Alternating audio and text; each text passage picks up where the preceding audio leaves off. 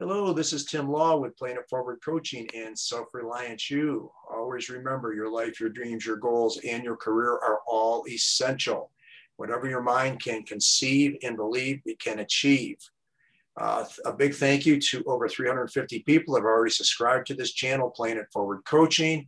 If you haven't already, please do. I'd appreciate it very, very much. I have a wonderful young lady I'm going to be talking to today. I think I first met her when she was in middle school. She always had that outgoing, bubbly personality, just a really neat person.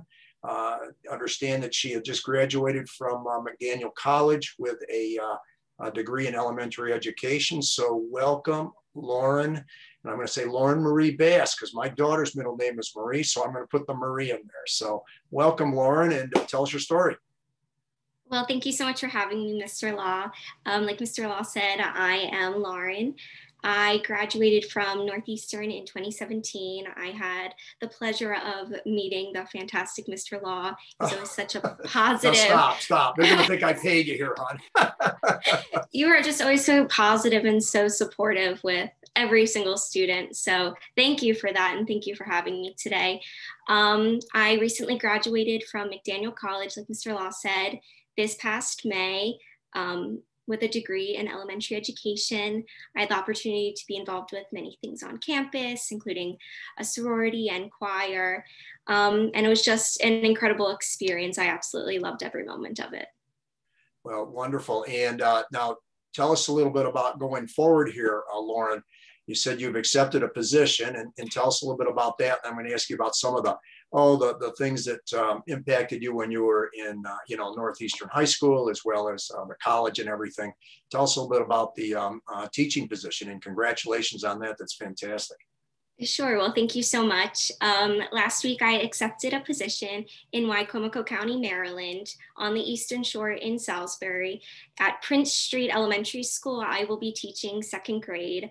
I am ecstatic, and I can't even contain how excited I am to just be able to teach second grade. It's the grade I wanted, and I'm just very excited to have this opportunity.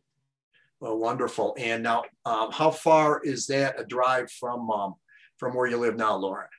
It's about 3 hours. Okay. So I've been apartment shopping. So fingers crossed for something soon. I still have some time.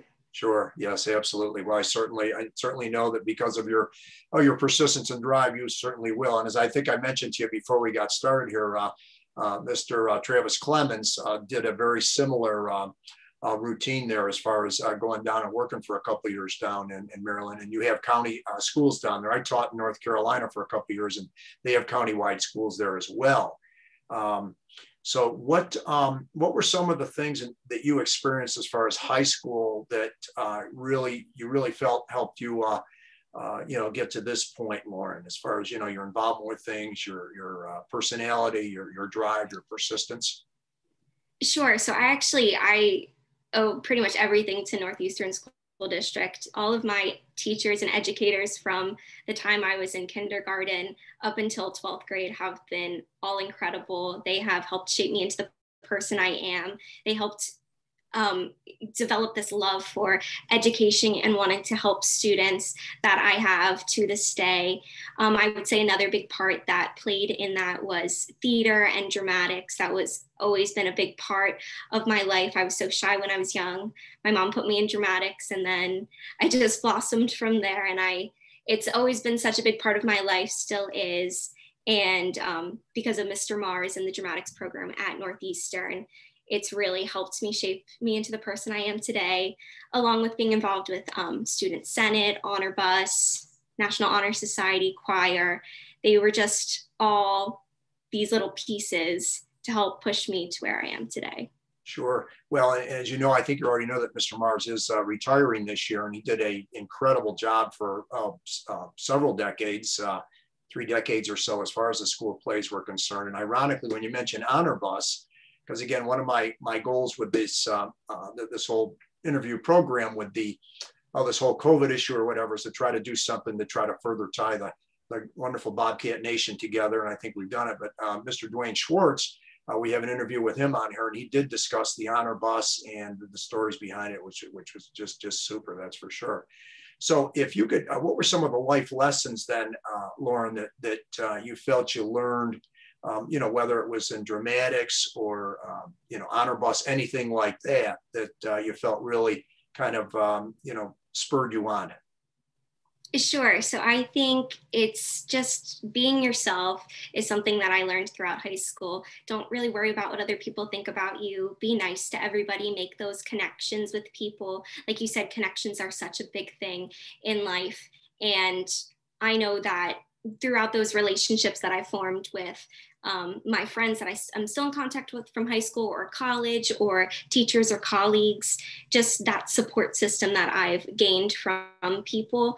And just don't be afraid to be yourself.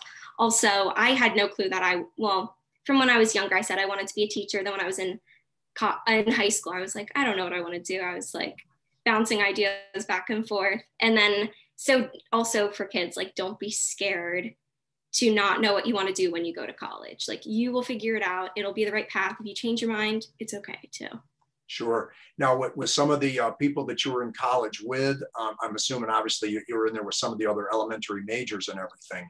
And, because we're trying to let as many people know about this as possible. Are there any of the key role models that, or friends that you had that you were pretty close with there at school? You can, feel free to, tell a little bit about them. Sure. So one of my closest friends I met my freshman year, her name's Amber, and she's really helped shape me into the person I am today. She helps me see like the best in everybody and helps me not be scared of taking risks and everything like that. I've roomed with her all 4 years of college. And then also one of my friends, Rachel, who's in the education program with me, she encouraged me to apply to this position in Wicomico County, and she'll be teaching 10 minutes away from me at another school. So she's been a huge support system. And I know these are friends that I'll have for life. Mm-hmm. Yeah, absolutely. And what are you most looking forward to as far as this new venture going on down to being a second grade teacher? Sure. So I'm just so excited to shape the minds of all these kids like I've had growing up through my elementary education years. I've had incredible teachers, like I've said, going through Northeastern, and I want to take pieces of who they are and incorporate that into my teaching, along with my mother's a wonderful role model. She teaches kindergarten, and just pieces of all these people that have been huge influences in my life. I want to transform that and be that teacher for students, be that role model, be that support system, be that safe space for them. It's very exciting. Yeah, no, I can tell. And now you said your mom's a kindergarten teacher. Where's she at? She teaches in West Shore School District. Okay. Mm-hmm. Very good. Yeah, she's incredible. Yeah. Obviously, you certainly sound like you're following her footsteps there a little bit. So how's the rest of your family doing? I don't know your brother quite as well, but I always, he and I always got along very well too. How are they doing? The rest of the family? Yes. Everyone's well. My brother recently bought a house in West York. He's working for USA Lacrosse. He's one of the videographers. Wow. And yeah, we're so close. We've always been close, and he's been a huge support system. He's like, can't wait to visit you at the beach. So I'm sure. Yes, so everyone's been super supportive, and everyone in my family is great. Thank you. Yeah. Well, and then, I also interviewed Alex Raymond, who's also doing a lot of videography. I don't know if your brother and he collaborate, but I'm sure they'd have some great ideas to pass back and forth with each other. So do you know if they stay in touch with each other? I'm not sure, but Alex's work has been phenomenal. I've loved watching his journey on social media. He does incredible work. I can't believe it. Yeah. So talented. And he had a real good interview. And what was interesting with him, because he was kind of going the entrepreneurial direction, which it sounds like it might be with your brother too. So again, would highly, suggest that your brother and Alex, connect with each other, just to trade best practices or whatever they can come up with. That's for sure. So some, any special memories as far as additional things with Northeastern middle or high school, Lauren? Sure. Well, I'd say the teachers and everyone involved really make Northeastern such a wonderful community. I've loved every second of it. And I'm just so thankful to be part of that Bobcat community and hopefully find my way back someday. Sure, sure. And what advice would you give to, let's say, upcoming, freshmen, sophomore, juniors in high school, Lauren, as far as, what they should be looking for as far as their life's concerned? Sure. So I would say, don't be scared to try new things, and don't be scared. Like I said, if you don't know what you want to do. My senior year in the fall, I thought I was moving to Florida. I thought I was going to school down there. I said, like, it said that like during homecoming court, it was like Lauren Bass will be attending Flagler College in Florida. And then in January, I was like, I don't want to go there. So then I changed my mind, and McDaniel College seemed like the right fit. So to everyone who's, maybe not sure where they want to go, it's okay. And it will all work out. It doesn't need to be forever. And if you need to change your course of study or take a little break, that is totally okay. Everything will work out.